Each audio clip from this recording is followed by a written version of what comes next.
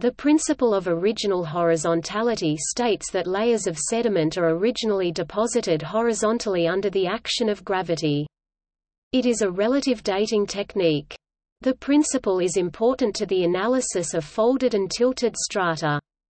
It was first proposed by the Danish geological pioneer Nicholas Steno (1638–1686).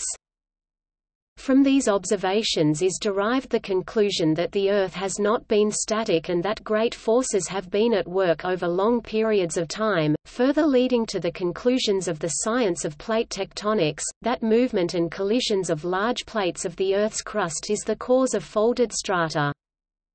As one of Steno's laws, the principle of original horizontality served well in the nascent days of geological science. However, it is now known that not all sedimentary layers are deposited purely horizontally.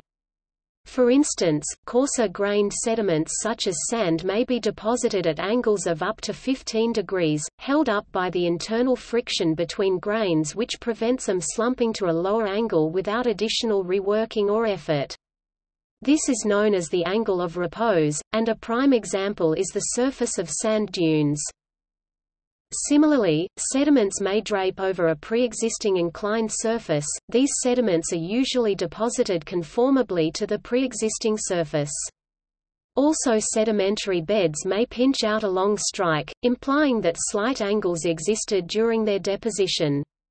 Thus the principle of original horizontality is widely, but not universally, applicable in the study of sedimentology, stratigraphy and structural geology.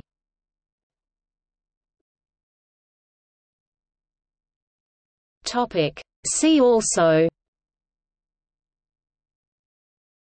Law of superposition, Principle of cross-cutting relationships, Principle of faunal succession, Principle of lateral continuity.